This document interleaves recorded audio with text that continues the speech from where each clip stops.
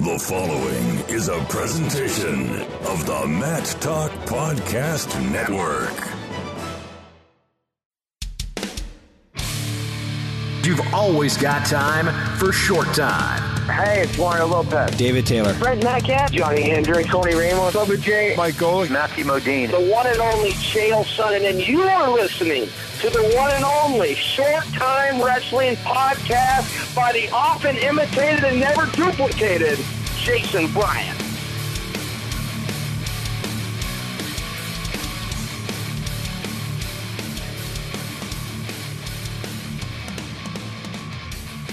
So here we are, episode 345 of the Short Time Wrestling Podcast. My name is Jason Bryant, and if you have been listening for quite a long time, going back to November of 2013, thank you for listening, thank you for subscribing, thank you for your support. If this is one of your first times listening and you've picked up shows from the Junior Nationals in Fargo, North Dakota, we've had a little bit of a different theme these last couple days because we've been talking about one of the biggest tournaments in the world and one of the most important for American wrestling at the high school and international level.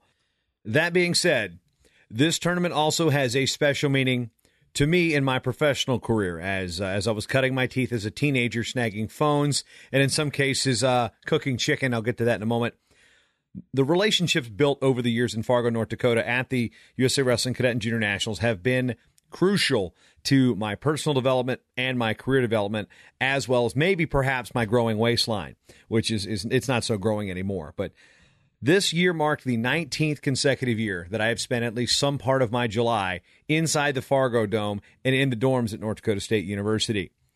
There is these are one of the things that when you're looking at your schedule, I have built it around, okay, we can't get married there, and we got a plan, okay, we can't have kids in that window. Like Fargo is on my calendar. This is a no-brainer.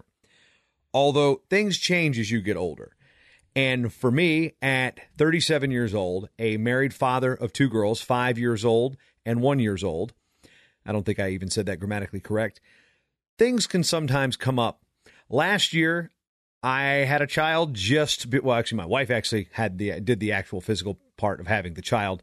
Ruby Rio came into this world on July the 8th, 2016, about a week before Junior Nationals. So I opted still to go. I did have to cut 1 day off of my journey, which was the first time I had ever missed a day of competition since 1999. This year, my wife, who is a just rock star professional at her company, had the opportunity to go on a business trip to Puerto Rico for a week. Well, it was also happening at the same time I was to cover, and I use that word loosely now since I don't do as much coverage as I used to when I was with Intermat and the first iteration of Matt Talk Online, which was at the time from 1999 to 2004, a Virginia website. But so my responsibilities have changed over the years. And I've worked for myself at this event. I've worked for Amateur Wrestling News, the Open Mat, USA Wrestling, the NWCA. I joke that I've had more jobs in wrestling than Wade Chalice. Not quite up to Sammy Henson level yet. So this tournament, Abby, my wife, has a chance to go to Puerto Rico, and I'm usually the one who does the traveling. She's the one who has the dynamite career with the master's degree, and generally she's probably smarter than me in 99% of the things. I have her on wrestling and useless trivia. That's probably about the extent of it. So I'm not going to say, no, you can't go because we got two kids at home. So she goes. I make the sacrifice to cut my Fargo in half this year. It's the first time in 19 years of covering this tournament that I have had to leave early and miss more than one event. Last year, I felt bad that I missed the cadet girls. This year, I got a chance to see the cadet girls and both of the junior and cadet freestyle championships. I missed Greco and the junior women and the women's duel. So I don't feel great about that in terms of, look, I'm not trying to say I happened to leave because freestyle was first. No, I was going to leave on the Tuesday night regardless if it was all Greco or if it was all freestyle. I was content to sit there, and I've watched this tournament from home for the first time. So all those things being said, there's also a couple things that are factoring into this year. I'm in the middle of this wrestling shirt a day, and it started as a contest with like 15 people in it, and now it's just me and Joe Caprino from Indiana Matt, and he's cheating, and he's not using the hashtag, and he's doing everything he can and still whining about not saying I'm trying to disqualify him. One, he doesn't know how to spell day, D-A-Y, and two, he's actually hosting tournaments and having them various different shirts made so he can win this contest. I'm calling shenanigans. Now, actually, Joe does a great thing for the state of Indiana Indiana with Indiana Matt. And he's got a lot of shirts that say Indiana Matt, Carroll High School, where he coaches, and the Indiana Hoosier Preseason Open, which is a tournament he runs, which is one of those big qualifiers for the Super 32. So known Joe a long time. I like to give him some crap because, I can, and he will give it right back. So I'm on as we record this, day 100, and just by sheer chance, I picked up the Nebraska Omaha shirt, as Mike Denny refers to it as the other place. So this was a shirt that Coach Denny gave to me when I covered, I don't even know what year. I think it was at the Brute Adidas Nationals in 2006, would sound about right. And Coach Denny's just a first-class guy, even though I don't want to honor UNO, but I want to honor Mike Denny. So this isn't about UNO. This is about Mike Denny. So wrestling shirt, #wrestling shirt a day. Now, as I say that, Fargo is also a place where I've acquired gear over the years. And why do I have so many shirts? Fargo is a big reason why. It started back when I started helping out Team Virginia. I got the gear package. Then one year, Van Plokus was the state chairman from Pennsylvania and asked me to send some results from Pennsylvania back to Bruce Clausen, who runs WrestlingReport.com. I did so. They presented me with a jacket and a T-shirt and a little cash for my trouble. Then I started making my way through the world of Intermat from 2005 to 2008. And I started having a reputation in the sport of wrestling and being somewhat of a known entity.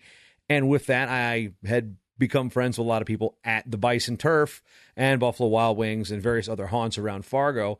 And they would hey, here's a shirt, here's a shirt, here's a shirt, here's a hat, here's a jacket, here's a shirt.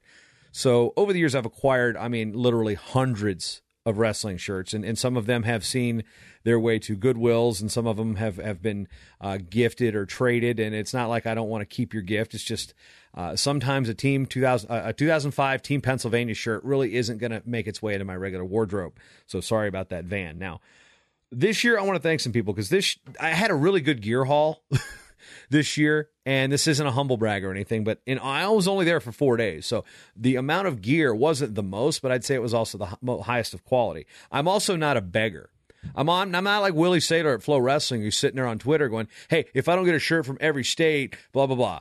Actually, I think Willie did do something like that a couple years ago, and I think he actually got 45 pieces of flair that year. I think I was at 32. I wasn't asking, but I was just merely sitting next to Willie, where my media perch used to be. And we both accumulated quite a bit.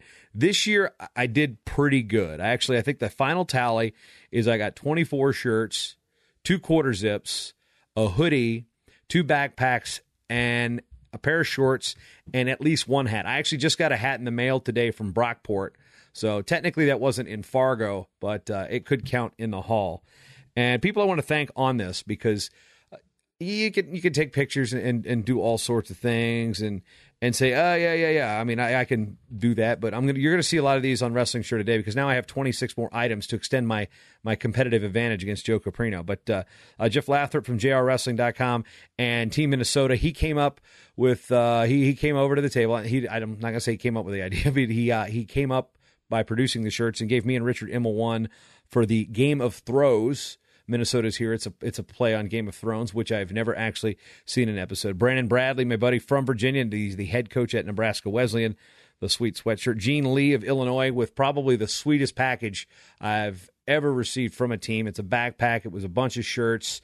There was some shorts in there. That stuff was made by Blue Chip and Jason Heslop and the crew there. They do a great job. My hats came in from Cliff Fretwell, the sponsor of this program and a gear sponsor. And for all you patrons, that's where you get your stuff. It's from what I get from Compound Clothing down in Jordan at CMPteamwear.com. Cliff Fretwell hooked me up with these hats, that one of which I'm wearing right now. Omar Padilla of Oak Park, Brett Haas from Dubuque Hempstead, Grant Turner from Athlete Performance Solutions, a.k.a. Nike Wrestling, of course. Caleb Schaefer from the University of Providence was actually wearing a hat, and Taylor Miller from USA Wrestling was looking at me going, is that all it takes? I go, hey, Caleb, that's a good-looking hat. He took it off his head and handed it to me. And granted, the colors at University of Great Falls, which is now known as the University of Providence, are changing, so you can call that vintage. Nathan Coburn from VAWA also got to thank Herd and Horns and B-Dubs for supplying me food and beverage. Andrew Nicola, Concordia University of Nebraska. Jeff Upson and Eric Knopsider from PA Power and PA Power Wrestling. They have a show here on the Mad Talk Podcast Network, hooking me up with a slick PA Power gear. Of all people, Rick Rockwell. Now, this guy him and I have gone probably toe-to-toe on message boards and even DMs and Facebook messages since I was like at Intermat. So we have like a 12, let's see at this point, a 12-year like love-hate relationship. And it's just funny because we can scream at each other on the internet and then like see each other at like at a restaurant and be like, hey, Ray Rock, what's up, man? And he hooked it up with a really slick-looking Riverside Wrestling. He's a coach out there in Oregon. Just so many people. Austin Bernard for taking the team photo for Team Virginia.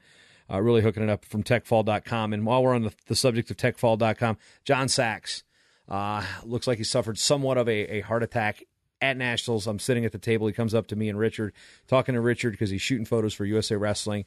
And he says, I'm feeling horrible. I'm having some intense chest pain. I'm going to go back to the dorm. Well, I checked it out, and John's going to end up having to get surgery. Did get cleared to fly back to California. But John Sachs, you are in our thoughts. You are in our prayers, bud, because you have been one of just the good people in the sport of wrestling. And you do it, he's a photographer by trade, but he's a photographer by love of the sport of wrestling. So John Sachs at techfall.com, thank you for all that you do. We're here with you, buddy. And want to kind of get into what this episode is about, is after I've spent about 10 minutes of thanks.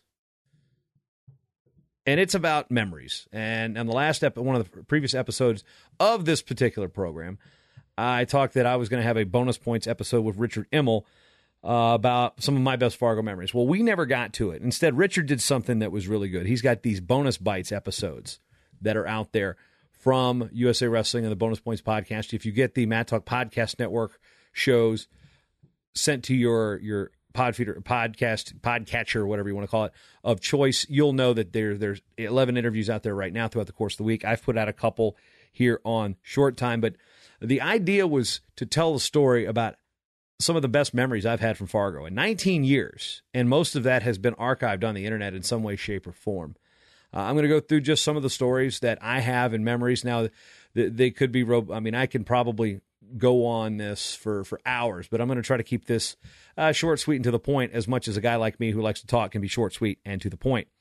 All started in 1999. I am living in Poquoson, Virginia, between the semesters. I think it was my, 99 into 2000 would have been my third year. Yeah, third year in college. I'm 19 years old. I graduated at 17, so I was turning 20 that summer. And I was working at a KFC. Yeah, I was working at KFC with my buddy Sean Buckley, one of my high school friends. And we would cook chicken during the day and play disc golf after we got off work. And just generally kind of a little bit of a rowdy summer for me. I was doing the Matt Talk online thing. And the previous year, I had met Mike Newbern, who was a coach with Virginia. He was also the state director of the Virginia AAU at the time. And they had the Junior Olympics at Oscar Smith High School in 1998. And that's where I met Mike. And, he calls me up. And this is the day before the Fargo Team Virginia is supposed to leave. And he's actually on the Virginia USA Wrestling staff at the time, too. And he goes, Dwight, Gary Alcon couldn't make it. You want to go to Fargo? And Gary Alcon is a referee. So, and this is also pre-9/11. I was like, sure. I call KFC. I was like, dude, there's a big national tournament. My manager's name was Rod. Not really that nice of a guy. And he says, there's a big national championship tournament. I've got an opportunity to go. I can't be here from here to here. And it's like, okay, whatever. That's where things changed. And for the record, I was Gary Alcon on the plane. And on the way back, my name was Jason Cox, who actually ended up being a wrestler at VMI. He was a cadet at the time from Amherst County High School. And actually, I remember getting back on the plane in Minneapolis. We had bussed from Minneapolis. We landed and then bussed there.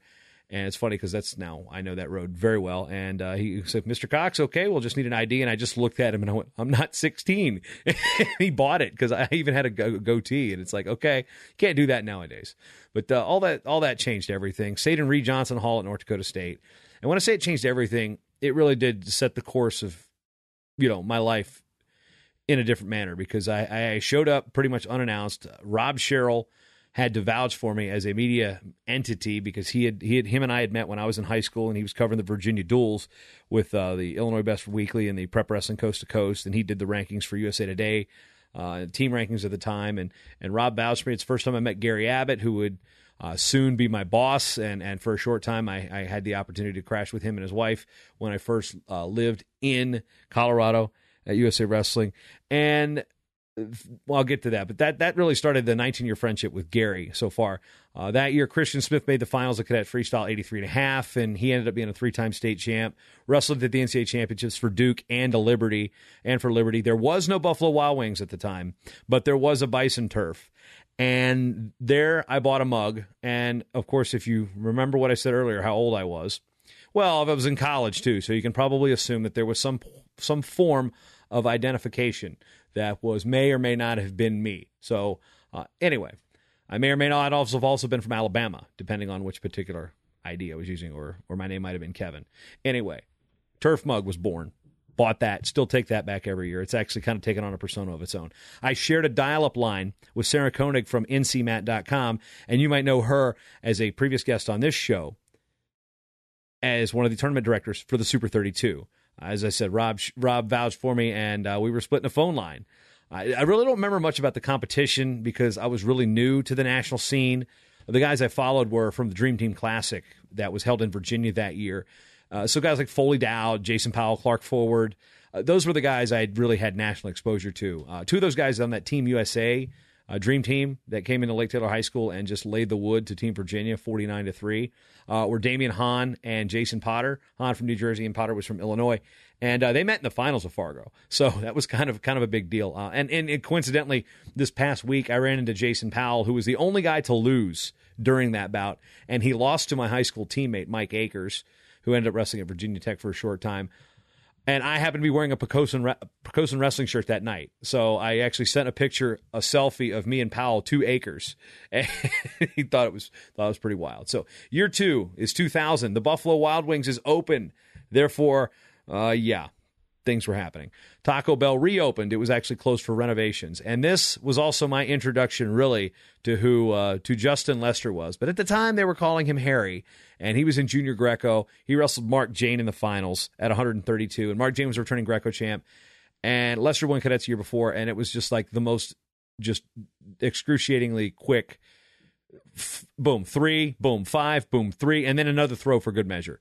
Harry Lester was a bad mamma jamma that year. Virginia had 2 cadet champions. Christian Staler won at, I believe it was 103 or 103.5, whatever the weights were back then.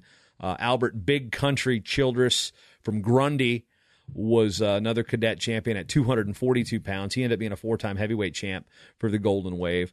Kid named Tyler Safra-Towich from Minnesota won at 83.5 pounds. I remember because he did the backflip, and then he was an All-American years later at 165 pounds from Minnesota. I also saw Mary Kelly wrestle for the first time. She went 2-2 in cadet freestyle, and one of those wins was against one of those losses was against a Virginia kid named Micah Amrozowitz, who is the assistant coach at the Newport News Apprentice School. He had to come from behind to beat her 8-7, and it was like, oh wow. 2001, I started doing work with themat.com, writing freelance features to help pay my way out there, and it's like I had just the anomaly group. I wrote a story on Mary wrestling against the juniors. There was a kid from New Mexico who had cerebral palsy. And I will always remember this kid. He was a kid then. I mean, we're talking at this point 16 years ago. He was into computers back then. He has cerebral palsy. His name was J.C. McMaster. And I remember him asking, I said, hey, what's a link or an email I can send you a link to this story? And he was like, okay, it's pimp _ limpin. And I'm like, okay, you know what? You said that. I couldn't say that. I mean, the kid was just great. Jeff Courtney from West Virginia. He was an All-American. He's deaf. So that was another intriguing story. Also had a set of triplets from Indiana. They were the Dibberns. It was like a law firm. Dibbern, and Dibbern. I think they ended up wrestling at junior college at Muskegon at some point. Also, Travis freaking Lee, folks, comes out and stops Nick Simmons from becoming just the second guy to win 4 junior freestyle titles. Only other guy to do it, Alan Freed. So Travis Lee comes in, and I even played this pun in the headline, lays, like L-E-I, like lay, like, Hawaii, lays the Greco gold on to Fargo. Yeah, that was the Travis Lee breakout session, folks. The next year was also different because I decided to drive. So this was my 4th year, and I had a Bronco with a Bronco 2. Like a baby Bronco, like an 89 Ford Bronco 2. This thing was a piece of trash. Broke down like 14 times, but I have the great idea that I'm going to drive to Fargo. So I'm going to map this thing out, and I'm going to see baseball games. That's what I'm going to do. I'm going to go to Cleveland, then Chicago, then Milwaukee, then Minnesota, then drive to Fargo. Or actually, I was going to hang in Rochester with my buddy Charlie, who's actually now here in Minnesota as a St. Paul Cop again. He was actually wrestling on the team at Old Dominion down there at the time, but I got a day late start, so Cleveland's out. Then I'm driving down Addison into Chicago. It's going to be a Sunday night game. It was supposed to be, I think, the Cubs and the Marlins, and people are pouring out of the stadium. Well, guess what? ESPN moved the game, so I missed out. So my first Major League Baseball game ever is a just nondescript Reds-Brewers game a week after the All-Star game. And that was the year the All-Star game was a tie. So I actually remember signing up for a credit card that I was declined for to get the free hat. You know, in college, you know, it's like Chris Rock said in that movie, Head of State, my credit is so bad they won't take my cash. But yeah, so I drove out there. So I think Chris Rietzman was on the mound for the Reds. That's really all I remember. And a father-daughter doing a cross-country trip. This girl was probably close to my age, was wearing a Jason Kendall jersey and just talking about baseball so much. So much. So the next day, that night actually, I leave. And before that, I did the brewery tour at Miller beforehand because I'm actually of age at this time. And I discovered Leinenkugels. So that's another story about why I pick certain beers when I used to come out here. Now I live out here and I don't need to pick those things because I can get them anytime. So get in the car after the Brewers-Reds game, drive as far as I could without falling asleep. I got to Eau Claire and I stayed at like a $39 XL Inn right off the highway. Yeah. I need to talk to Tim Fader about finding a better place to go to have an image of Eau Claire in my head. Next day, drive in, right into the game, the Metrodome. I'm an Angels fan. The Twins are playing the Angels. Eric Milton versus Jared Washburn. This was a preview of the ALCS. It was stoked.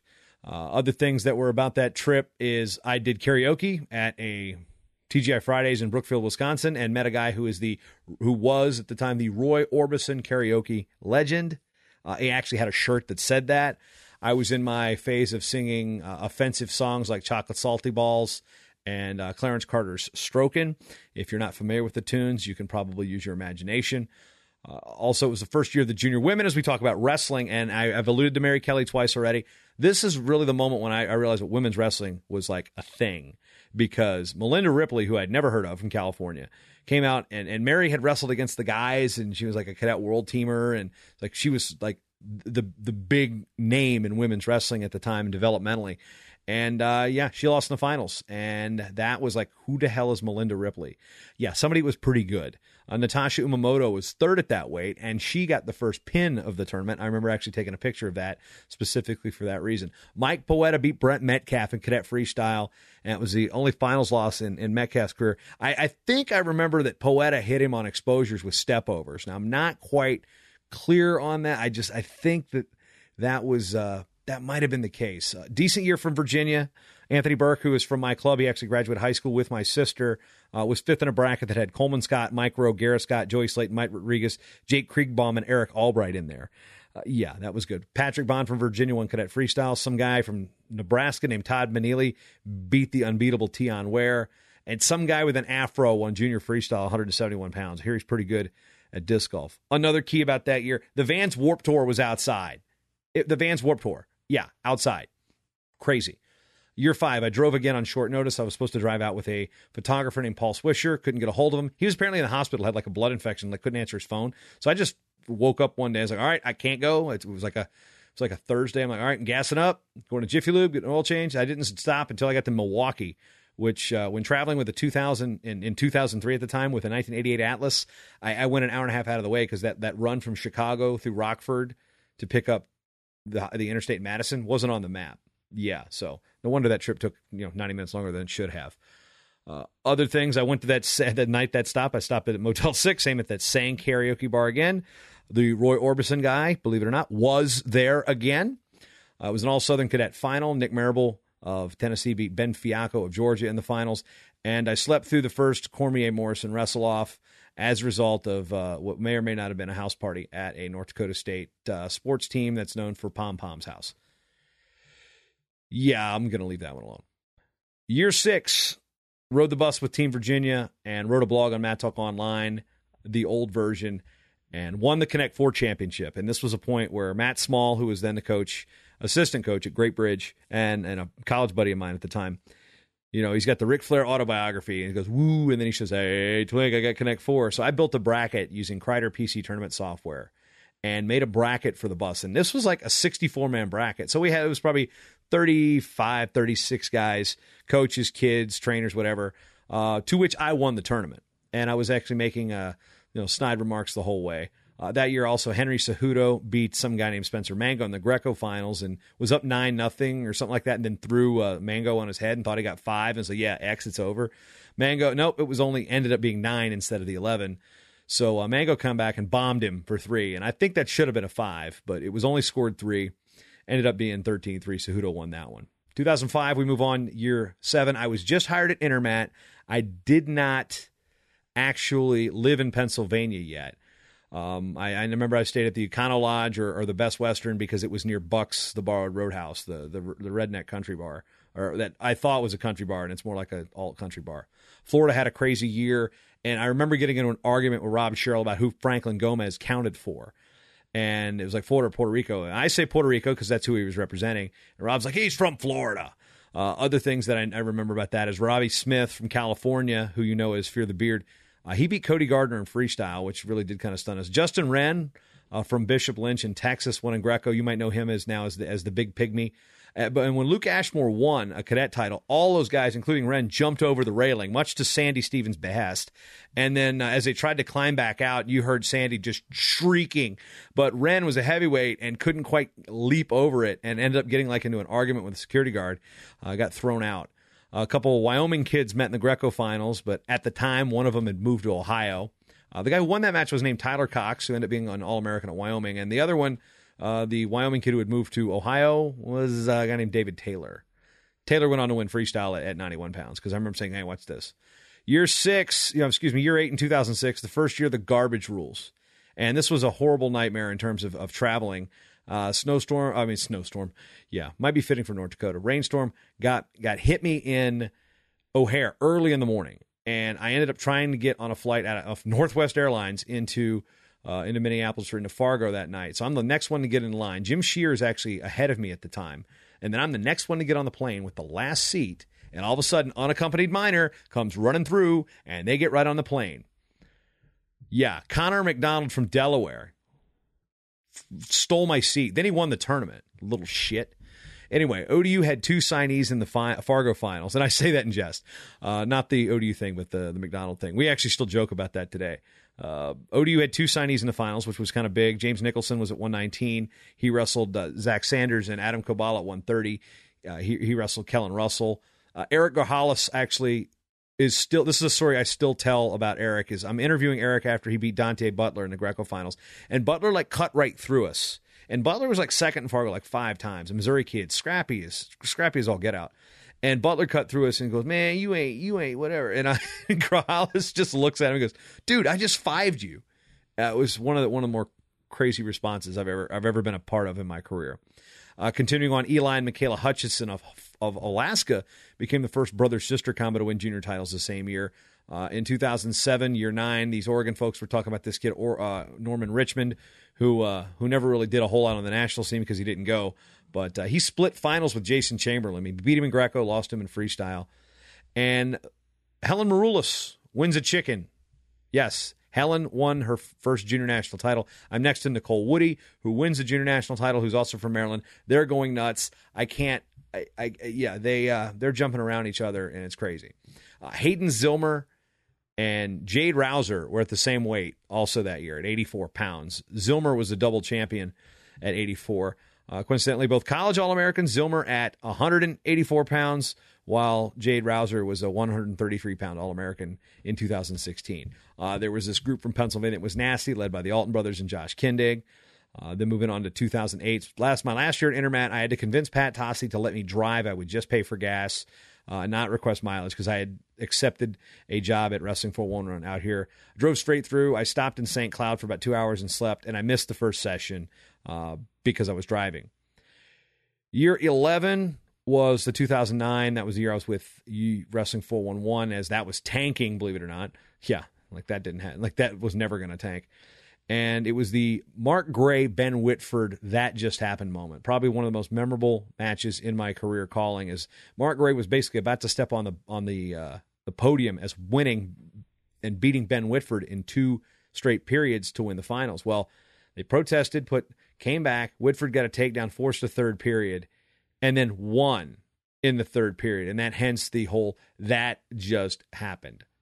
Never seen anything like that before in my life. And that was also a product of the absolutely garbage rules we had in wrestling at the time. 2010, Freddie Rodriguez won his Triple Crown. Alex Derringer beat Dylan Ness. Grant Lamont of Utah made the Greco finals in juniors as a first-year cadet because he couldn't wrestle on Sundays. That was wild. 2011, notables that stand out. I'm with USA Wrestling now. Controversy about vertical pairing ensues with Parker Von Eggety of North Carolina making the finals out of the pool system with 2 losses. He ended up with 3. He lost in the finals, and it was with Dominic Abinator, Parker Von Eggety, and Ray O'Donnell, and they all had, beaten each other, and there was a bye in there, and then, Ricky Robertson won the weight. Other thing, the BAMF Pat Downey makes his freestyle debut here. Wasn't a big freestyler. He had limited freestyle experience, and then beats Jordan Rogers in the finals at 171. He would win a Junior World Silver the next year in Pattaya. 2012, year 14. Zane versus Zane. Rutherford versus Richards at 132. Rutherford would won the Cadet World Championship that year. It was the Cox-Snyder issue. Of course, Bret Haas had to wrestle them both in the old vertical pairing system in Greco. Jaden won freestyle. Snyder won Greco. And Willie from Flow, then Willie was at the open mat, crashed on my couch and squatted all week. It was quite the experience. In 2013... year 15, heading there through Amateur Wrestling News and the Open Mat. Got called in to do interviews on short notice and did so. Actually had Stephanie Hampton of Michigan make fun of my attire. Actually, and my wife also make fun of said attire because I was wearing orange shorts and a blue USA Wrestling polo. Other things that I remember about that year, Elijah Oliver had the most wicked cauliflower ear. He won it for Tennessee that year. And Jake Marnin actually winning the Cadet Triple Crown as a backup. He wasn't even the starter that year at his high school, yet wins the Cadet Triple Crown. Had a chance to actually watch all 3 of those championships. Year 2014 was the year 16. I'm back on my own with Matt Talk Online. Colton Williams from Texas with quite possibly the sickest, no-arm duck under high dive backhand, elemental P, triple Lindy freaking throw. Just basically go back and find his final against Wilson Smith of North Carolina. Quite possibly one of the sickest moves I've ever seen in a wrestling match. I don't know. It might have been Greco. I don't know if it was. I think it was Greco. I just remember. That was dirty. Johnny Blankenship and Trey Meyer decided to end the Short Time Wrestling podcast prematurely by diving through. They went Spanish announce table on me. They went off the mat into my table, driving the table into my chop, just right in the chop. Boom. And then, at one point, one of the youngsters was a little annoyed, took a swing at the stuff on the table, which included one ATR 2100 microphone, and it goes bouncing off to the mat. And at this point, Richard Immel and Mark Bader make a point of this thing, and it's like Jason Bryant's microphone's on the mat, and Richard Immel with quite possibly the best line of his career, past, present, or future. He will never be able to match this. He goes, no short time podcast tonight, folks. One thing you remember about 2015, this is now year 17, still on my own. I prepped this tournament by interviewing the mayor of Fargo for the Short Time Wrestling podcast, is the class of cadet champs this year. This is just a nasty class. Gable Steveson, Moshe Schwartz, Roman Bravo Young, Nick Ramo, Jacob Warner. I noticed Travis Whitlake Jr.'s shoe game was quite good. His Onitsuka Tigers or whatever. The Tigers from Japan. So that was crazy good. Year 18, the turf burned down. So that's all that mattered there. And in the first half of 2017, year 19, the general journey of wrestling, and it's where the freestyle was first, and I got to see some good finals. Saw some high-scoring finals in junior freestyle. David Carr, just man-child, impressive. Carson Manville on the cadet side, things really good. Now, there are some things that go through the line of years that I don't quite remember. Some of them as a result of just I can't really remember it because it wasn't a year, or there might have been a sudsy beverage that maybe clouded my memory, my recollection. But some of these are kind of related to that. So here are some memorable things of note that I've experienced the past 19 years at the Junior Nationals that I can't quite place a year on. But, the first year, this was kind of a topic that got brought up this year with Flow Arena handling the bracketing and the software versus track wrestling, is there was a year that they went to computerize the tournament for the first time, going away from the hand-drawn vertical pairing, and they blew it out. It wouldn't work. The whole first session scrapped. Day one, session one, Cadet Greco, nothing. Nope, done. And they just said, all right, we're doing it by hand, and made up the time and made it work. The other time was when Fargo on the North Dakota side of the line, because the Red River splits North Dakota and Minnesota. And on the Minnesota side, the establishments are known to close at 2 a.m., with last call, being 1:45. While in Fargo at the time, they were 12:45, so bars closing at 1 a.m., meaning there was a mass exodus from Fargo to 4 miles across to Moorhead just for the extra hour. Well, the year Fargo changed that, nobody needed to go back across the line to Moorhead. And some of the places we were going during those years, probably better for our lifespan. There were times that the same night at the Bison Turf when I beat Kendall Cross in foosball and Greg Jones in darts. I'm a pretty good dart player as a whole. I haven't played as much since I left Pennsylvania. We were the Coors Light City League champions, the Brendy's Dart Sharks. Shout out to you. Nate Shy, etc. at all Monday nights, the Monday night Skiles in the American darts, but the English soft tip, yeah, I crushed Greg Jones. I mean, he just looked at me, he's like, dude, yeah. So the only thing I'm better than in terms of sporting no, darts is not a sport, it's a game, but I'll take that win over Greg Jones there. Maybe it was early that first year that Mike Newbern, the coach who was talked me into going that first year, took the van, and we went to Borrowed Bucks Roadhouse and bumped a giant truck in a country bar. Let's see. Do you have a death wish? You bumped a Redneck's truck in the parking lot of a country bar. Okay, then there was the time I'm at the turf, and I wondered what the specials were that night. And they're like, $2.50 domestics. And I was like, all right, cool. I was like, all right, I'll have a Rolling Rock. They had Rolling Rock on tap. And this was when Rolling Rock was brewed in Latrobe, Pennsylvania, and not owned by Anheuser-Busch, because the bottle said Latrobe and the 33 St. Louis. Yeah, it's swill now. It actually had some character back then. So I go, oh, $2.50 domestics, talls, like 32 ounce, $2.50 domestics, or it might have been 24 ounce. Like, all right, I'll have a Rolling Rock. And the bartender or the waitress at the time goes, that's not domestic. And I looked at her and I went, Pennsylvania? And she went, oh, well, that's a premium beer. And I went, like hell, it's a premium beer. Anyway, I just took the Mick Golden Light and the Leinenkugel's Honey Weiss, which was basically the things I couldn't find in Virginia or Pennsylvania that I would partake. There was once in the not so recent past, there was the Flow intern who wasn't 21 yet. So when we all went to Buffalo Wild Wings to eat, drink, be merry, and update. The Flow guys would do what they did, and I had my computer and I was doing my thing. Well, they couldn't sit in the bar area because unnamed intern wasn't 21 yet. And then there was the Flow intern who actually decided to come to the tournament equipped and had said, and again, I'm no names here, but had that, and they were college students, so you can give them a little bit of leeway here. Had that form of identification stolen. The next night, the place burned down, so I still believe this individual should be a person of interest. There was also, again, these are a lot of turf stories, and I've said again that the turf really has had a big moment in my career because it's to borrow a term from Big Brother, it's a social game. You get to know people socially, and you build a rapport there. And one of those nights, I learned a lot about wrestling. It came from sitting at the bar drinking dirty martinis with Jeff Blatnick while we played, and then getting up and playing Silver Strike bowling. It's the game that has the ball. It's like a centipede ball, but you're bowling. Those of you over the age of 35 will understand what I mean by when I say centipede ball.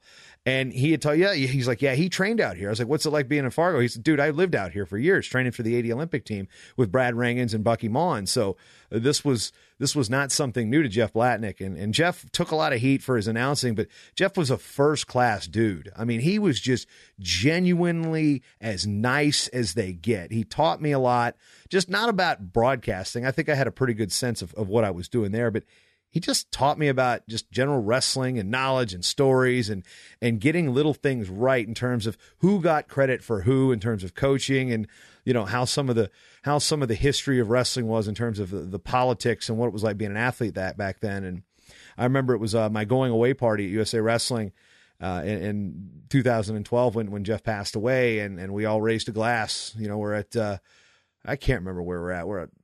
It was a sports bar over there in Colorado Springs, and it was like my going away party, and you know we're and it comes on Sports Center. Sports Center gave him a good tribute, and you know there's a lot of people don't know Jeff Blatnick. I didn't know him as well as I wish I would have, but in the time I spent around him, he was just a phenomenal person.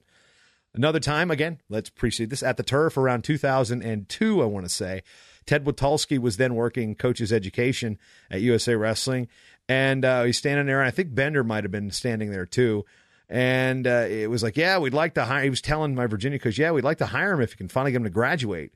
It took me 2 more years to get out and graduate.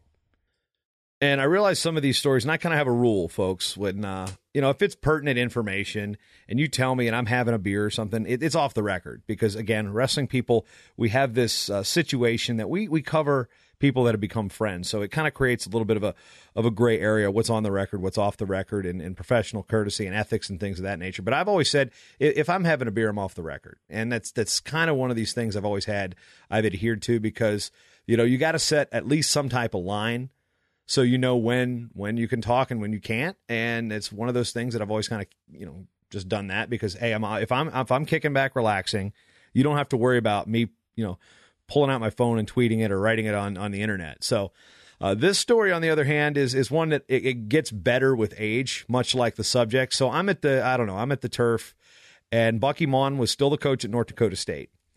And he's sitting there. His brother Jack was then the coach at Northern Colorado. His son, Jack, not his brother.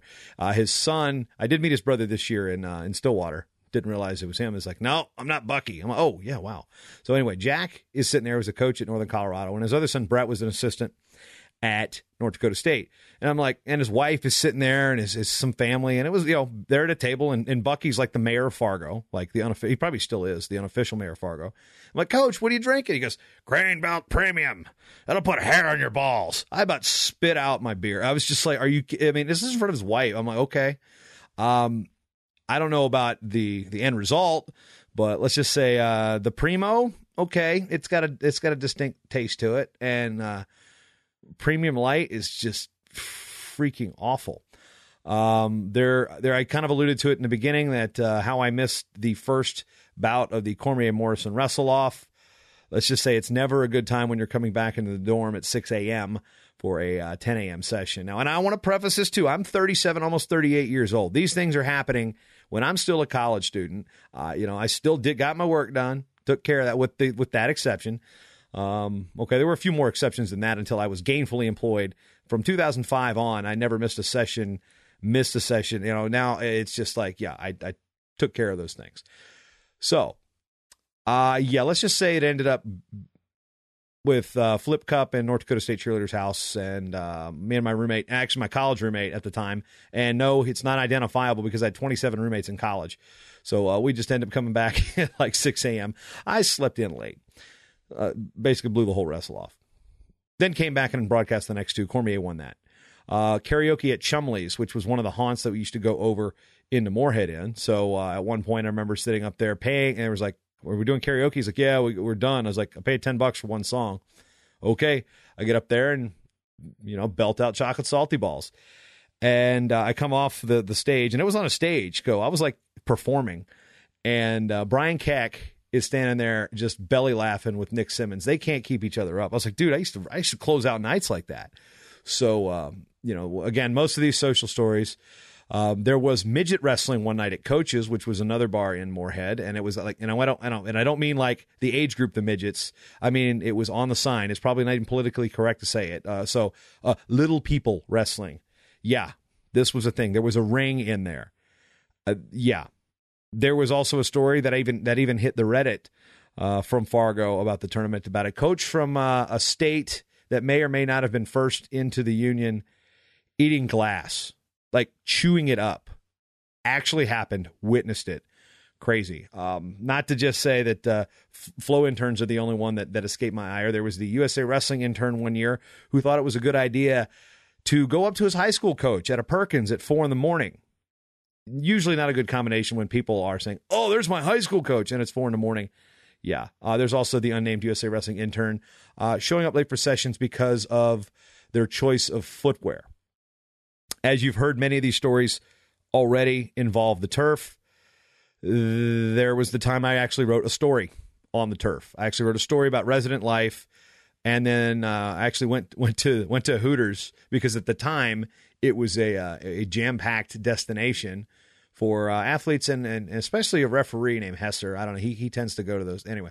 There were, so I interviewed the general managers and the wait staff at a couple different places on how they would brace for it, and then of course the turf. I wrote basically what I'm doing now as I'm vocalizing all these type of stories to you. Yeah, I did a story on the turf for Intermat, and I remember Gary Abbott said something. It's like, you wrote a story on a bar. I'm like, yes, I did. I could probably write a lot more. You've kind of gotten just a tip of the iceberg here. The time Willie's first year at Flow, and he ends up getting into town earlier. And this is I learned some of the Willieisms. Some of them I'm not going to tell you because if you've ever spent any time in a domicile with Willie, you'll get it real quick. And Willie and I go back over a decade. And regardless of where we've been working, it's been hilarity. But there was the time we sit down, let's get lunch at B-Dubs. Like, we're the only two from our respective outfits in town yet. And it took him an hour and a half to order lunch. And I don't even know what it was. It ended up being like a snack size of wings or a half dozen wings or something like that. It was like, you just waited an hour and a half to do this. I mean, it went all through happy hour. And when we finally got the bill, it was like happy hour wasn't over anymore. Anyway. And finally, probably one of the one things that makes me feel really good, and of course this is my show, so there's a little selfie humble brag here, is walking into an establishment, and I've gotten to know a lot of referees. And you know what? These referees have taught me a lot about wrestling in terms of what to look for and what to call. So in years I would sit there doing the broadcast. I think I did the broadcast from like 2002 to 2013. Probably 2012, whenever I left USA Wrestling and then Flo picked up the contract, I was on the call. I mean, there's times Alex Dieringer talks about his favorite call, and it was one of mine against Zach Skates, and that was just so much fun. But it's the referees that I've had bonded with over the years and be like they've become friends, and a lot of them are freestyle officials and they're folk style coaches, but they still spend time doing this. And I walk in and they do the whole like Jason Bryant. They clap like that, and I'm just like, okay, dude, really? Okay, that is kind of cool. Because if there's one thing that's grown over the years, it's my ego. No, anyway, I want to say that was a few stories, and there's so many different ways I could go down the line. And as I sit here and I look at the outline that I put together, this was initially going to be for bonus points, and I shared it with Richard Emily. He's like, dude, this is going to be like a 2-hour show. And I'm sitting there, I was just talking to you about this stuff on my own without any interaction. And I'm just going down like, okay, here are things I remember. And you get this. So, to some people, this is going to be interesting. To some people, they're like, okay, you just told us a bunch of bar stories. Well, you know what? I say again, the part about this sport that makes it so special is the relationships that you've built. And you know what? Sometimes there does involve a dive bar and some beers and some flip cup and, being in your 20s, I'm 37 years old. I'm married with 2 kids. I'm not looking to go to house parties after last call. That just doesn't happen anymore, right? No, it doesn't. So it really is the relationship, and a lot of these center around a pattern, a family. You see people every year. You convene, and like sitting outside of the dorm with an official or two that may or may not be breaking the rules about smoking a cigar at 12 o'clock at night. I mean, sitting there going up and getting my growler filled up by Eric Sanders at his place every year. He's got a Hefeweizen that's phenomenal. I'm kind of, like I said, I'm into being a beer snob a little bit. Unfortunately missed his wedding, but he did give me the draft class party favor. And in return, he will get a Matt Talk online draft class. But it's these relationships. And I've said this for years. There is no better place in the world for the sport of wrestling than 7 or 8 days in July in Fargo, North Dakota. Now, granted, it's been so hot some years that you slide off the toilet seat at 2 a.m. And that's some bad imagery there, but it's so hot. You don't need a sauna there. And then sometimes it's like, wow, it's beautiful. We got there this year. It was phenomenally chill. I mean, just cool, nice. I mean, long sleeve weather if you wanted to. And then there's nights you sit there and the Newman Outdoor Stadium has the Red Hawks playing, the Independent League team. There's a team here, the St. Paul Saints. Well, there's the Fargo Moorhead Red Hawks that play across the street, where you sit up on the top of your Bronco and listen to Willie Nelson play a concert, or see baseball, or you sit there and you meet the new coaches at Concordia or Minnesota State Moorhead, or the coaches from Minot State who come down and help run the volunteer pool, like 40 and McGee and all those crew that you meet over the years. There's things that are going to always stay off the record because the stories you'll get to tell with one another each time you come back. Be like, dude, you remember that time we went down to Empire? Or, dude, do you remember that time that guy got kicked out of the turf? Or, dude, you remember that time that guy played Rock Lobster 127 times on the jukebox? Actually, I'm not going to keep that one a secret. That was freaking Sonny Close. He had the Touch Tunes app and played Rock Lobster like every single day on a loop. He must have spent $100 that week just playing Rock Lobster. And in case you don't know what Rock Lobster is, it's by the B-52s. So, that being said, things that come out of this year as I wrap up this particular episode 345 of the Short Time Wrestling Podcast, as I am looking at the clock, approximately 10:30 p.m., because the glory of podcasting is, folks, I started this around 3:20 in the afternoon. And then our nanny left, and I watched the kids. I had to put them to bed because, again, my wife is out of town. And being a father it's hard work. And I'm not looking for any sympathy here because they're better fathers, I think. I think I do the best job that I can for my kids. And my wife is just a rock star. So it takes me a little longer to get the kids to bed, 2 of them, and try to. I'm trying to bargain with a 5-year-old about whether she wants a shower or a bath or a fast bath, or which flavor of toothpaste she wants to use, or I'm not as good as my wife is at that yet, but hence there was a delay. And I, when I started at 3:30 and I look and I took a pause probably about 40 minutes into the show. Again, you wouldn't have noticed it. But man, there's something about this. That's why I'm not leaving wrestling. Never thought about leaving. I get asked all the time, well, what are you looking to branch out? No. I don't want to even use the word content. I'm not content with the big fish, small pond type of scenario. I'm not content. I enjoy it. I thrive on this type of thing because it's what's great about wrestling. Alex Steen had said something to me while we were having lunch. He's with the Open Mat, and it's like, he's doing a great job. He's jumping in. He's not a journalist by trade, but he's working it. He's developing angles. He's going and getting sources. He's making sure that some facts are right before he writes a story. He's doing a good job. And he goes, it's weird how you can go from not being a journalist to now, being a journalist or attempting to be a journalist and be relevant. I mean, almost immediately. In some ways it's a flaw in our sport, and in some ways it's a benefit because it's allowed somebody like me. It's allowed people like Martin Floriani. It's people like the Open Mat and 5 Point Move. And they're, initially Intermat, which was, when Intermat was run by just, Tom Owens, a guy out of Iowa that liked wrestling, an Iowa State alum, or Joe LaRue, a wrestling fan in North Carolina.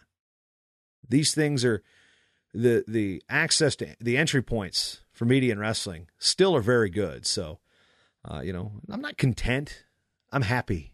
And I'm happy telling these stories. And I'm happy meeting people. And I'm happy to rock the shirt of anyone that anybody gives me.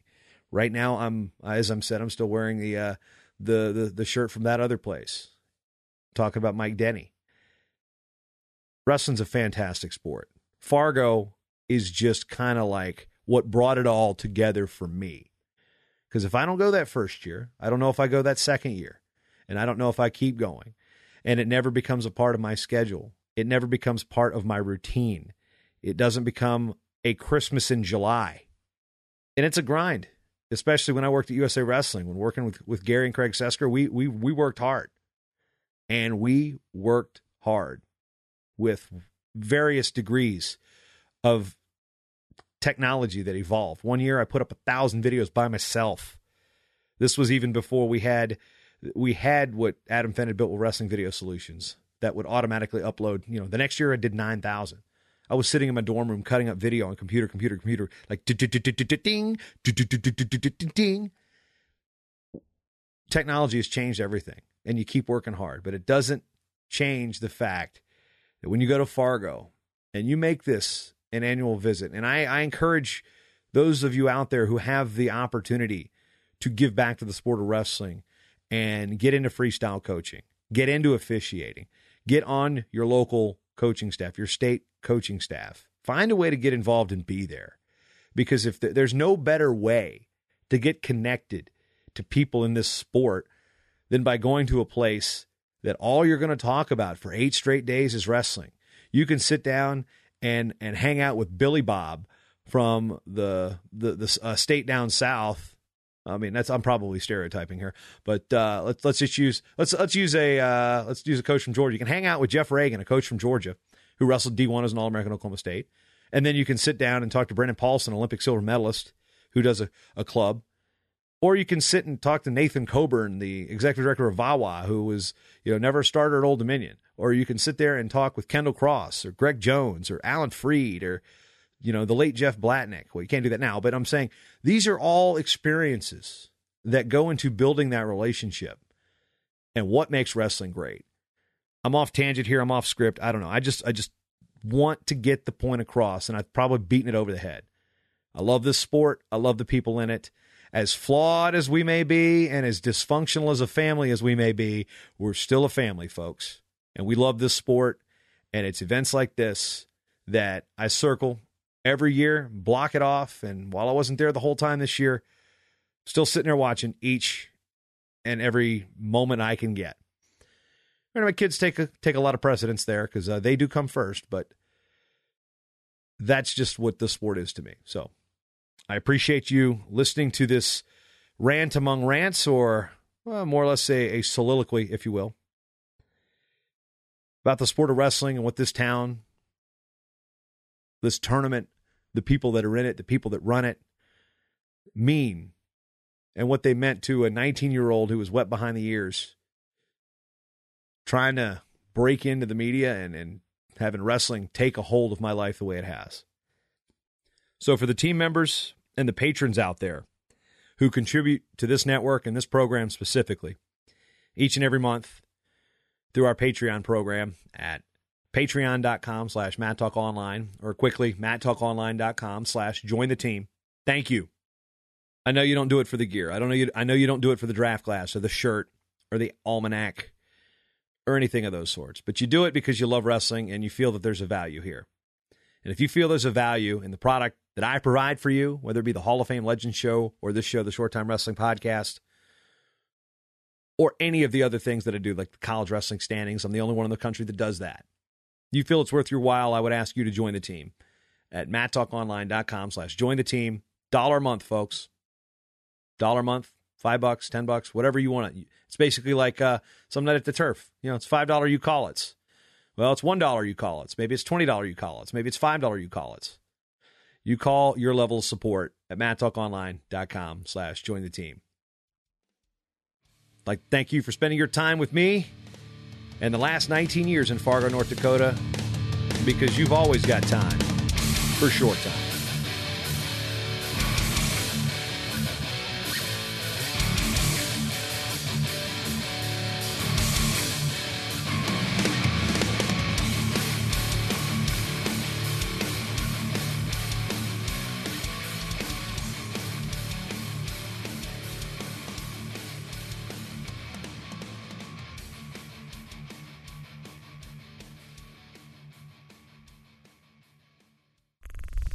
This show is part of the Matt Talk Podcast Network. For more wrestling podcasts, head over to MattTalkOnline.com.